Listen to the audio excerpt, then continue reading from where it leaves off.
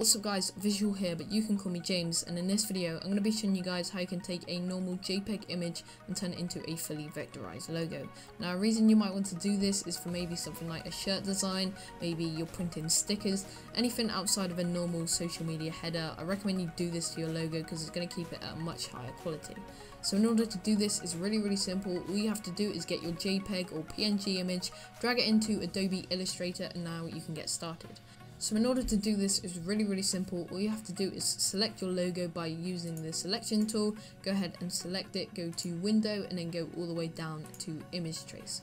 Once you've selected that, a separate window will pop up where you can then change a couple settings. All I'm going to do though is go to mode and select color. This is because I do have a bit of red in my logo, but if yours is just black and white, I recommend you keep it on black and white. Once you've done that, just go ahead and hit trace, and then this may take a while depending on how complex your logo is.